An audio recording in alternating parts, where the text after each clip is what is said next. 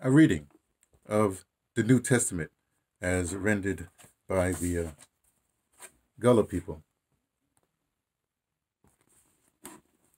And as usual, what we do is just pick any place. Hey, let's do Luke. I turn to Luke. Luke is cool. Wasn't he supposed to be the physician or something like that? I like Luke. I also said that Luke may maybe have done Acts, but they cut off Acts, so there was no more Acts after Acts. But there's always Acts. All right, don't worry about that part.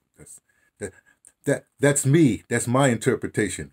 And since I read these because my great grandfather was Gullah, Gullah Geechee, and down South Carolina, Seattle, where this book comes from.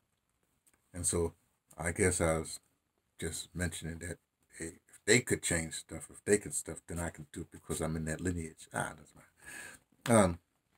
So let's go to page 309, Luke 24, and we'll go to 15.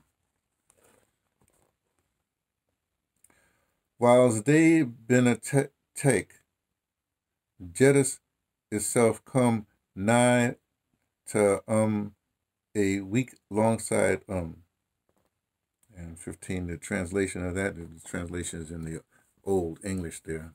See, like that. This is the Gullah right here. This is what I got to read. My glasses here. So 15.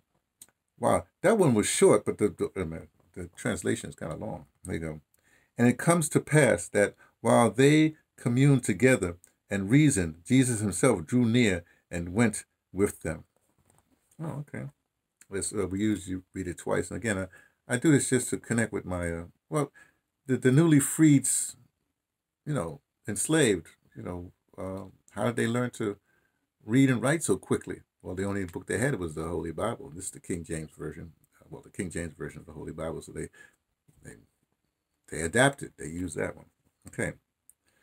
Whilst they been taught, Jedus himself come nigh to and weak and walk alongside them. And it came to pass that while they communed together and reasoned, Jesus himself drew near and went with them. That's what they say. And I'm just letting you know, I being me, T from the Pattersons, taking the train to Tibet, letting you know what I only suspect.